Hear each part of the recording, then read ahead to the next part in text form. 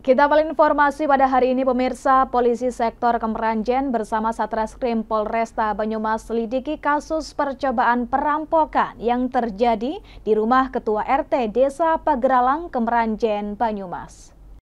Ini apa ini?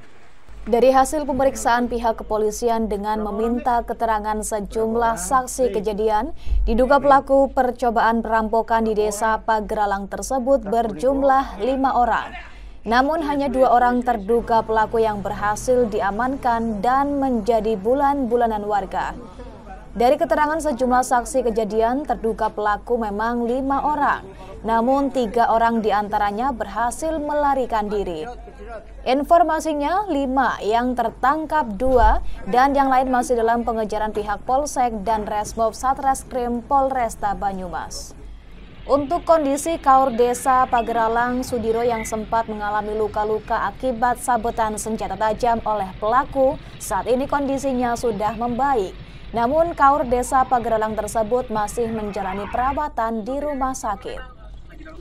Sementara untuk kedua terduga pelaku yakni OA 26 tahun warga Kecamatan Sokaraja, Kabupaten Banyumas dan AR 26 tahun warga Kecamatan Balaesang, Kabupaten Donggala, Provinsi Sulawesi Tengah juga sudah sehat.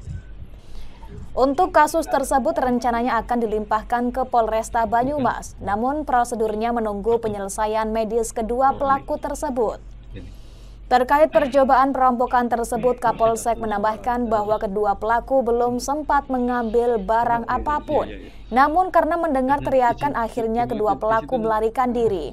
Naas saat keluar rumah, keduanya bertemu dengan SO serta SD, dan SO pun menjadi korban penganiayaan dengan luka sabetan senjata tajam di bagian tangan hingga punggungnya. Sedangkan SD mengalami luka pada bagian tangan kiri.